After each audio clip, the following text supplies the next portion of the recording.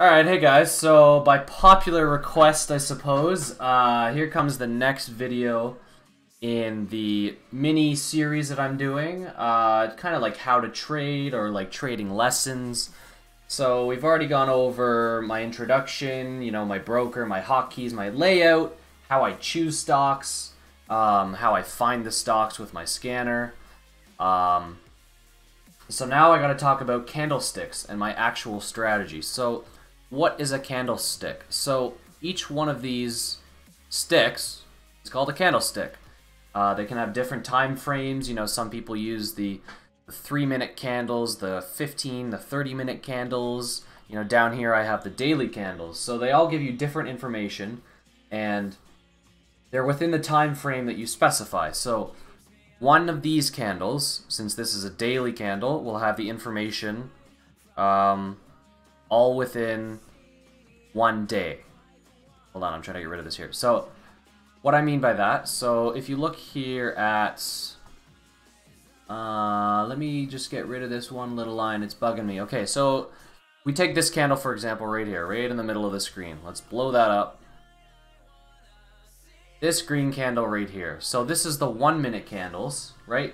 So this tells you what happens in 1 minute. So since it's a green candle, we know that it opens that minute, that first transaction that goes through in that minute is at the bottom of the candle.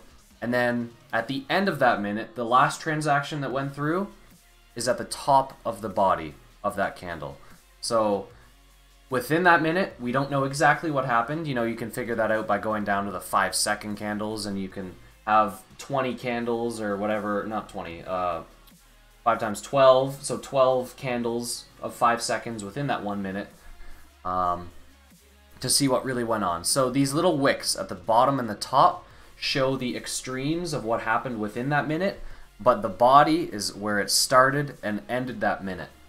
So to use what I just said as an example, you can see what happens in a 1 minute.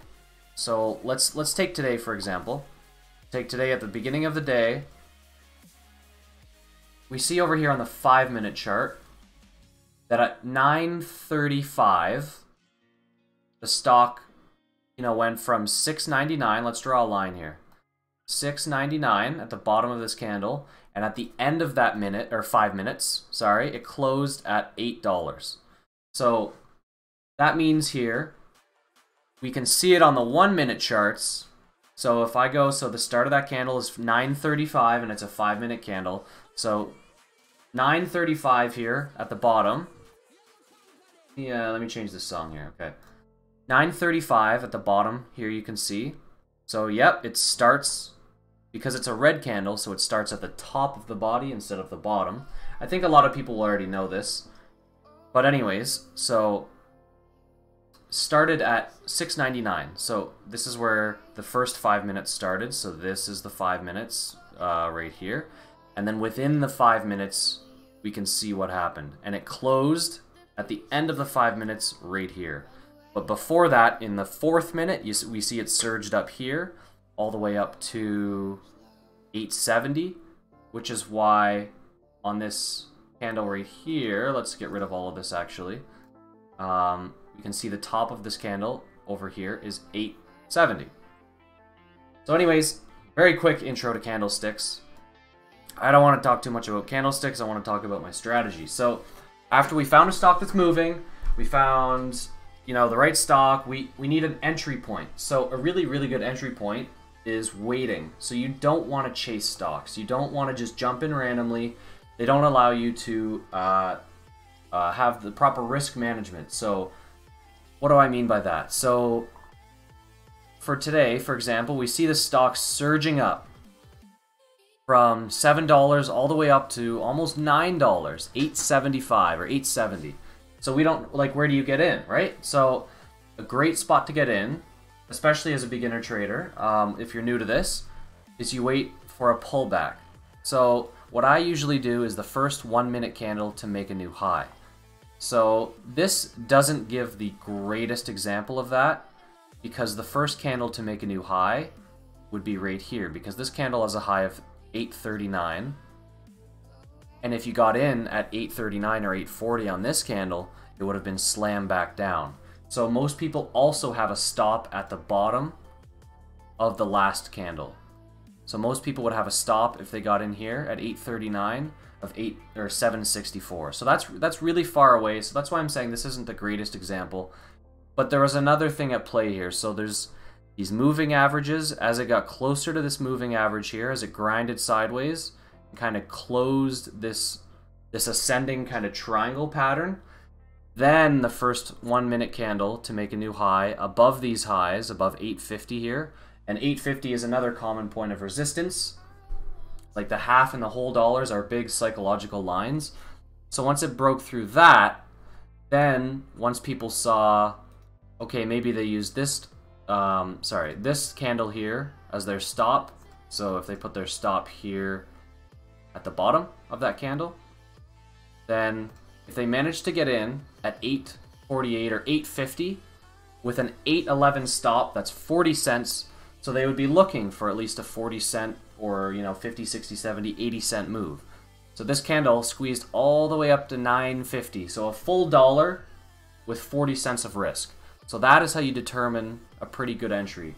Both on the 1 minute charts for the first, 15 minutes of the day, and then the 5 minute charts after that. I can give you a really good example of the 5 minute chart working out. So let me look at my profits here. CNET.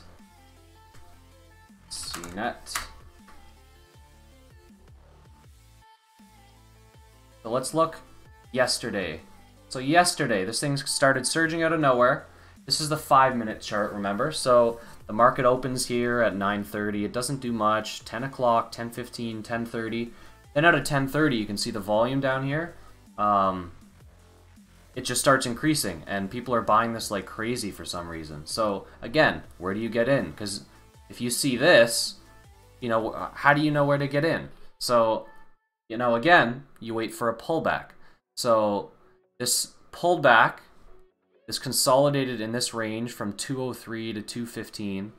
Again, this is 5 minutes, so within 5 minutes on each 1 minute candle, look, it was going up and down and just staying in that range, right? So then the first 5 minute candle to make a new high over this candle was this one right here. So if you had a stop at the low of that candle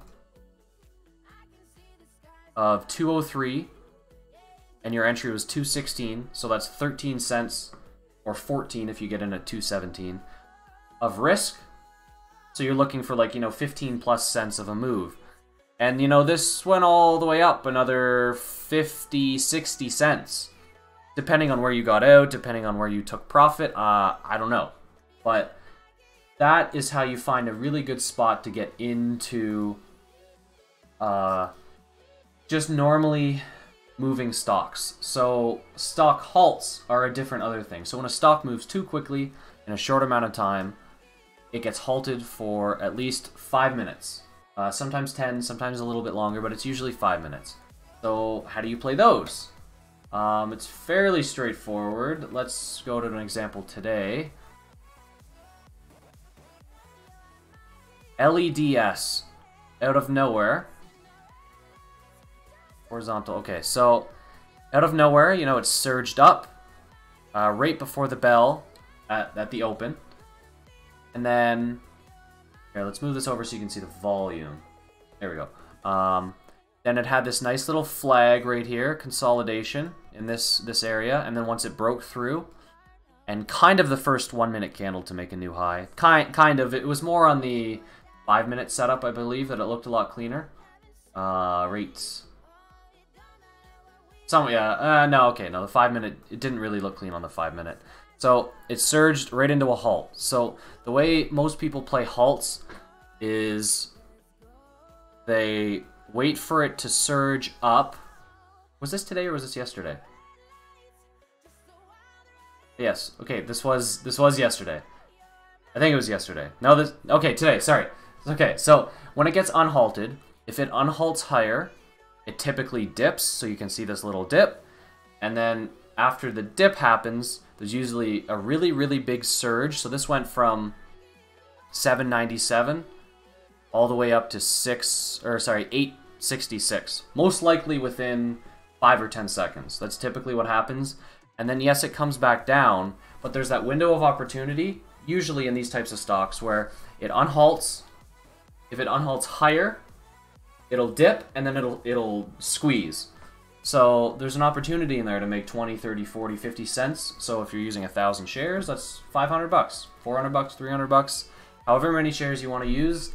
That is typically how I play these. And if it unhalts lower, it usually does the same thing. It'll come down and squeeze up through where it halted. Unless it unhalts much lower, then it usually acts as a form or a spot of resistance. So it'll come back up to where it halted and then come back down. But usually they reopen higher. So that's just a very, very brief intro. Well, not too brief. That is pretty much my strategy. I do a lot of scalping also, so I'll use much, much shorter time frames. So if a stock in the first 10 seconds makes a high, I'll try and scalp the highs after that, and if it surges up here, like within this 1 minute candle, if it made it to from $6 to $6.20, it comes back down. As it goes from $6.20 to $6.40, you know, I'll try and scalp that move, and then if it comes back down, I'll scalp it back up $6.40 to $6.60, but you can't see that within this candle. So those are a couple of my strategies I use. I'm going to try and keep these brief. I don't want to get anyone too confused, but I want to give a little insight into how I trade. You can see in my videos too, if you watch my videos, I explain exactly why I get in and where I get in. You can really see how I do it by watching some of the other videos, because I use the live videos from when I trade that morning. So you get to see live trading too. So these strategies, which I'm not even that good at yet, to be honest, so far have made me almost $2,000 on the month, which is really good for me, at least as a beginner trader. So I'm just getting better at the strategy. I'm only using 600 shares, and I'm slowly going to be using more and more shares the better I get at it, but I'm just going for consistency and discipline right now.